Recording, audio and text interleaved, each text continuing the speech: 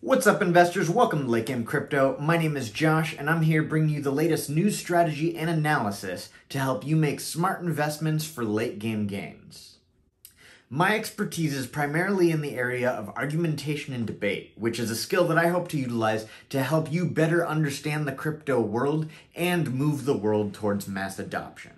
But be advised that that means that anything you see on this channel or on this video is not to be taken as financial advice and is for entertainment purposes only.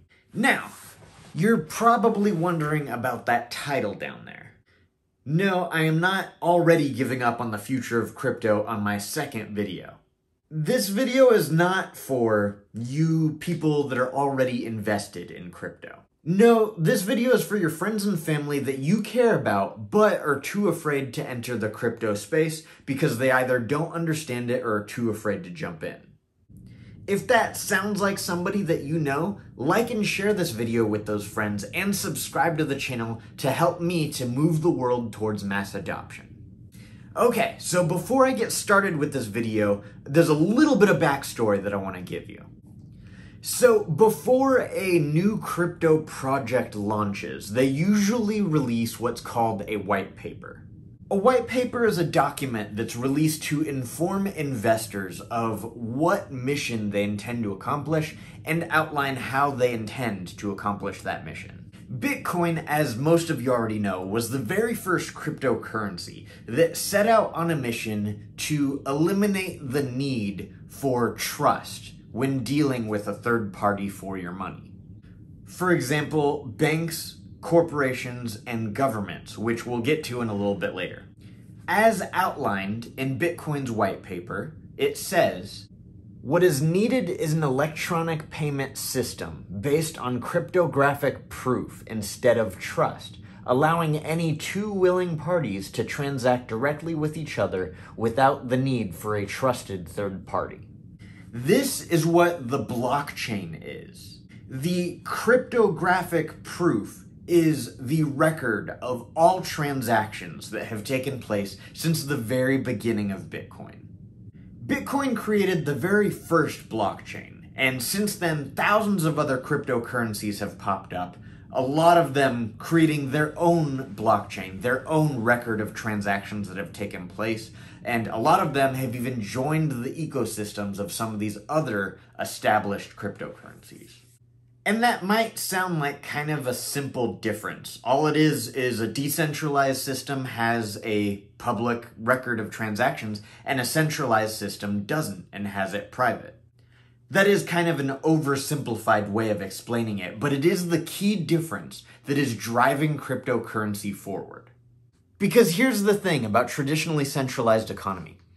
There is no accountability or proof to demonstrate that the value of your money is being protected, or that the money you earn is a fair value of what you contribute, whether that be the labor that you contribute or the savings that you put into a bank.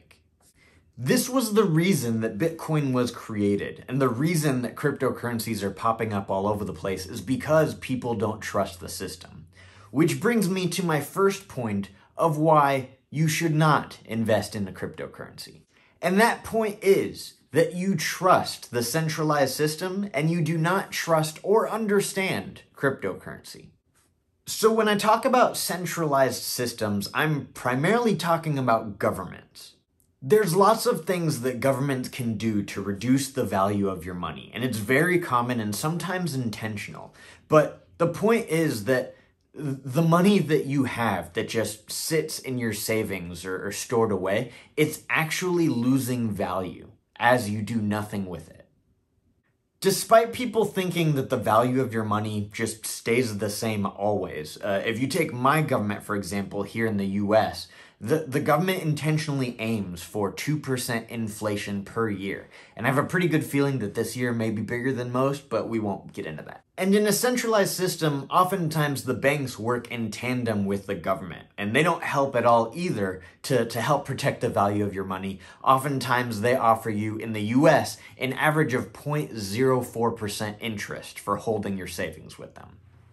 And that is nuts to think about, that the money that you have already earned just by sitting in the bank account and doing nothing with it is losing value because of the centralized system and the way that they handle your money. And then the banks have the audacity to lock your money in whenever there's mass panic and withdrawals because they don't want to be losing money on the capital that they have control over. Even though they don't control currency in the same way that banks and governments do, I do think that it's worth identifying employers as part of a centralized system as well, because they do control the amount of wealth that is distributed among the people. So in a centralized system, you kind of have to rely on employers to fairly evaluate the value of your labor. And if that's not happening, the centralized system might not be for you. So if you are someone that trusts the institutions in power in a centralized system, there's not really much that I can do to convince you to jump onto the crypto bandwagon. Cryptocurrency was designed because of the lack of trust in these systems, that they don't do what they were supposed to do. Trust isn't really a factor when it comes to cryptocurrency. It's really more about understanding the space than anything. The reason I say trust isn't really a factor in crypto is because transparency exists on a far greater scale than anything that exists in the centralized system. The economics of crypto coins, or tokenomics as it's commonly referred to in the space, is transparent from the very beginning. It's released in the white paper at the very start of a project. So if you don't understand cryptocurrency, I completely understand. It is more than overwhelming to transition from a system that doesn't really want you to understand the mechanics of the economy versus a project that gives you all of the information from the get-go. The best way to get to know the space, in my opinion, is to just jump in. Pick a project that you're interested in, follow the project as information comes out, and learn and understand as you go. Let's move on to my second point as to why you should not invest in a cryptocurrency, which is that you are entirely comfortable with the amount of money that you make. Now, I very much understand this point if you're somebody who's retired, but you might also be somebody that just doesn't care about having a bigger house or a nicer car, and I'm right there with you. For me, it's not about being able to afford a mansion or a Lamborghini. It's about breaking free and entering into a space of financial freedom so that I don't have to worry about being forced to trade my time for money in order to survive. I'm trying to break free from the cultural capitalism that encourages you to work harder instead of smarter by making the free market capitalism work for you. There's a variety of passive income opportunities in this space, and it's still very, very early with a ton of room to grow. All right, let's talk about volatility, because this always seems to be the very first concern that I show all over the internet, concerns from my friends, and all over the media as to why you should not be investing in a cryptocurrency. And I understand why volatility could be a factor for somebody who's like a day trader, who buys and sells things on a daily basis in order to make money. But I'm actually rather surprised that this is a factor for potential investors that have not yet entered the space. And the reason I'm surprised is because you don't actually lose money unless you sell. The ups and downs can be emotional from a day-to-day view, but investors don't measure from a day-to-day view. Investors measure from point A to point B. And while point A does take some thought in making sure that you put in a good entry point, point B is completely in your control. You don't lose money unless you sell. Almost always, from a year-to-year view, the value of cryptocurrency is always moving upwards in the thousands of percent. There have been a couple of exceptions where the price has been much lower than the price before, but it always continues with upward momentum with explosive gains above the all-time highs that exist in the cryptocurrency space. The issue may very well be that people think that when they put in $100 and then a week later when they see that their portfolio shows $70, they think that they've lost money. And my advice to you in that is to not look at cryptocurrency as money, as currency. It's a little bit of a misleading term, but you should think of it more as an alternative to gold. You should think of it more as an appreciating asset that will go up in value over time.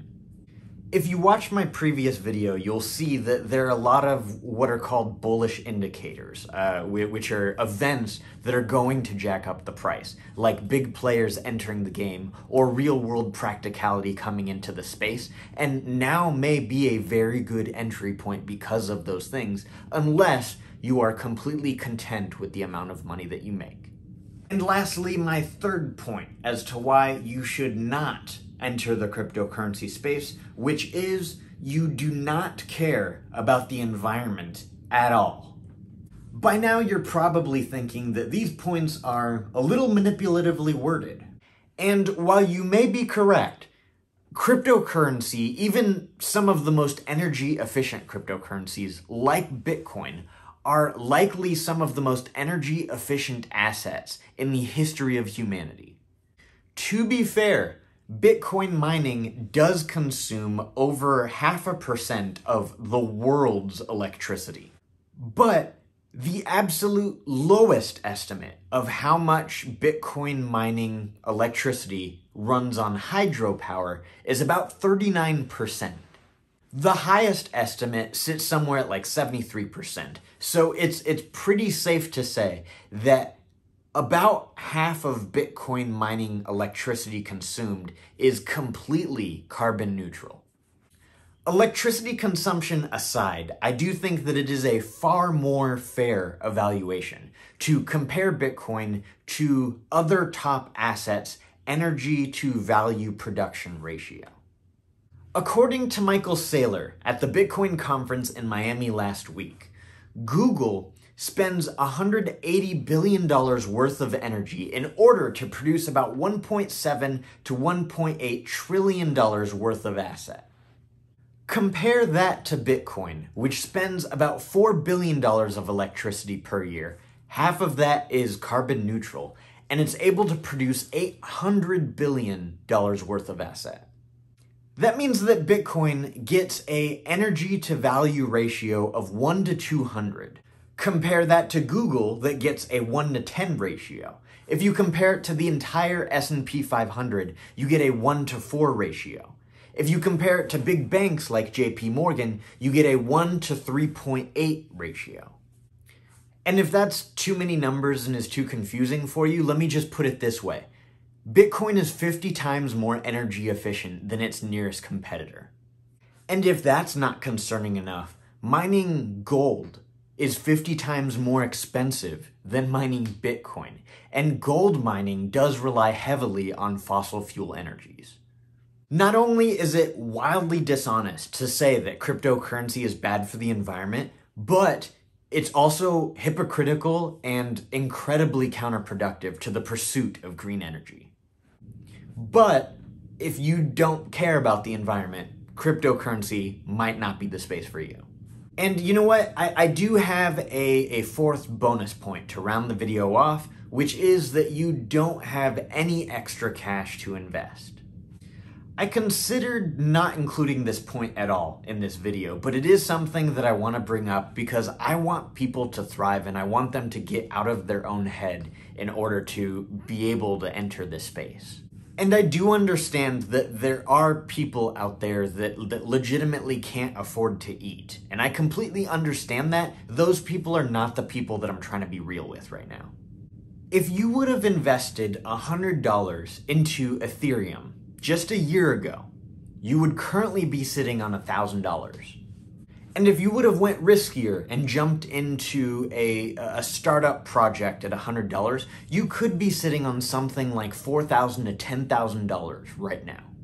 Of course, if you tried to sell it right now, you'd be sitting on a big chunk of taxes, but that's not really the point. The point is that a little bit can go a long way in this space, and there is a lot of room to grow. I actually try not to spend any of my actual income on cryptocurrency. I do some side stuff like door dashing and selling some stuff and some side hustles to get something like $50 to $400 a week to invest in crypto.